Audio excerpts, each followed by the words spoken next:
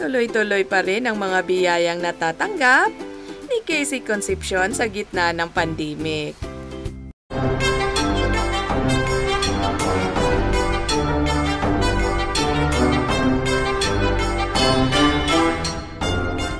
Laging kinaiinggitan si Casey Concepcion dahil sa malapor sila ng kotis nito at angking kagandahan na ilan lang sa mundo ng showbiz ang mapalad na nagkaroon.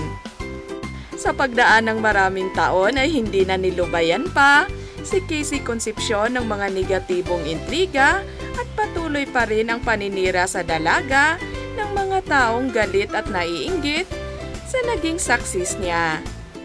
Kapalit ng maraming sakit na napagdaanan ni Christina sa kanyang buhay, ay ang maraming blessings na sunod-sunod ngayong dumating sa kanya. Back-to-back ang mga commercials ng dalaga at marami pang mga offers ang pinag-aaralan ngayon ni Casey Concepcion kung tatanggapin o hindi.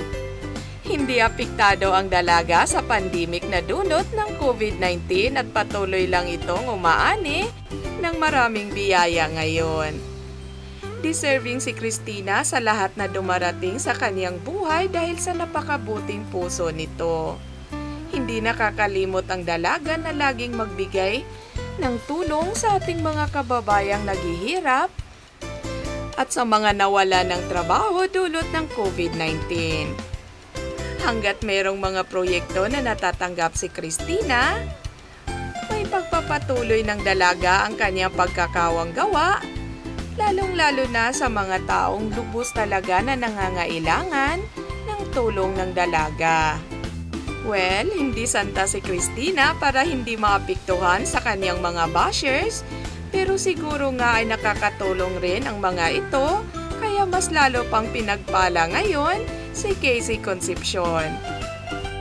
At 35 na panatili pa rin ni Christina ang mabangong pangalan niya at ang respeto na nakukuha niya sa kanyang mga tagahanga.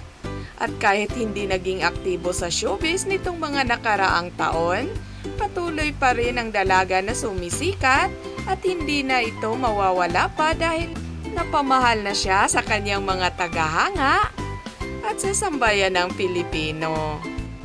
At sana ngayong taon na ito ay makakita na rin ang dalaga ng kanyang mamahalin na mag-aalaga sa kanya at para makabuo na rin ito ng pamilya. Sabik na ang kanyang mga tagahanga na makita ang magiging anak ni Casey Concepcion sa mapapangasawa niya.